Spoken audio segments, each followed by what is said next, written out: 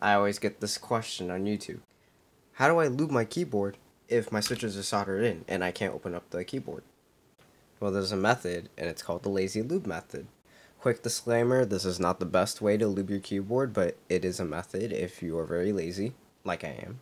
Number 1, lube. Number 2, brush. Number 3, keyboard.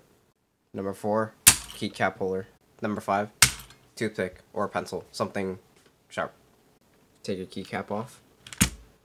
With the toothpick, you want to push down the stem to reveal the inside of the switch. While your toothpick is pushing down on the stem, with your other hand, you should have your brush, you should get your lube, and all you would do is lube the two sides of the housing, the left and right side. Once you put everything together, it should sound something like this. That's lubed, and this is not.